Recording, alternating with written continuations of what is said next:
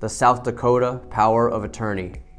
In this video, we will explain what types of power of attorneys there are and what you need to know when creating one in South Dakota.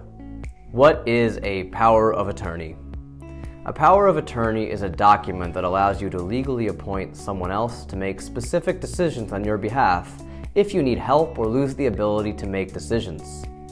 It might also be handy when you need someone to handle your financial or other matters for a short period, for example, during your vacation or hospital stay. Someone who is giving authority is called a principal, while the person receiving the authority is usually called an agent or an attorney in fact. But some of the less common names also include representative, proxy, and surrogate. What types of power of attorney can you create? By duration. A durable power of attorney, which is used if you need a POA that will remain in effect even if you become incapacitated. In many states, the durability of power of attorney is presumed, which means the document is considered durable unless otherwise provided. A general power of attorney. This is used if you need a power of attorney that will expire if you become incapacitated by a certain date or once specific actions have been completed. It is usually used to lawfully deal with various financial matters on the principal's behalf. Types by the scope of powers granted to an agent. A limited power of attorney. This is used if you want to grant limited rights to a trusted person. Such a document can be used to let someone else take care of your routine related to personal, business, and financial matters. A general power of attorney. This is used if you want to cover a broad range of authorities granted to an agent in the document. Types by object. A vehicle power of attorney. This is used if you want to authorize an agent to act in regards to your vehicle on your behalf. A tax power of attorney. This is used if you need to delegate the authority to file your taxes to another person. A person can be authorized to file both federal and state taxes. If federal taxes are to be filed on your behalf, a statutory form or special federal form 2848 should be used. However, most states provide their own tax POA forms and do not accept the federal one. A child power of attorney.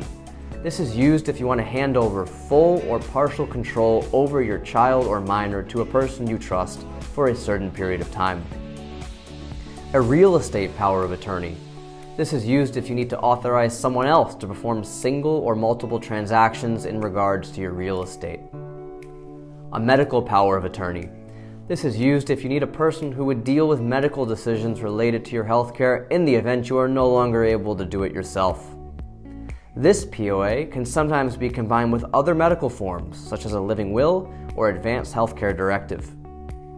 How do you revoke a power of attorney? Depending on the type of the power of attorney, requirements for revocation may vary. Generally, revocation of power of attorney happens when the principal dies.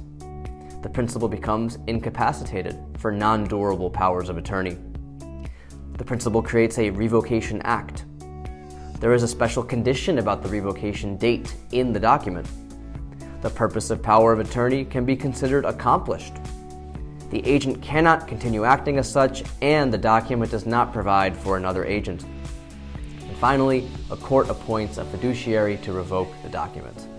Creating a power of attorney in South Dakota. In the state of South Dakota, to make a durable power of attorney, you need to clearly express your intent in your document, as otherwise it will be considered general and expire at a certain date or in the event you become incapacitated.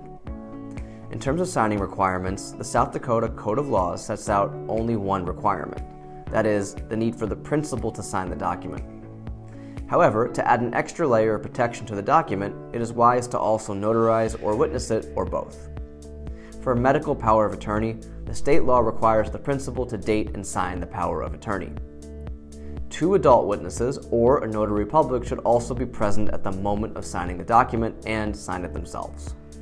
For the tax power of attorney, only the principal's signature is needed. When it comes to statutory forms, the South Dakota legislature provides a sample neither for a general nor durable power of attorney form.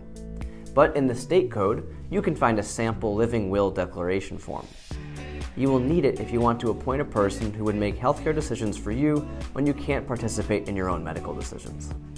The sample form Durable power of attorney for healthcare is also provided on the website of the State Bar of South Dakota. The South Dakota Department of Revenue offers to use a Form SD-1285 on their website that allows you to assign another person to handle your tax-related matters on your behalf.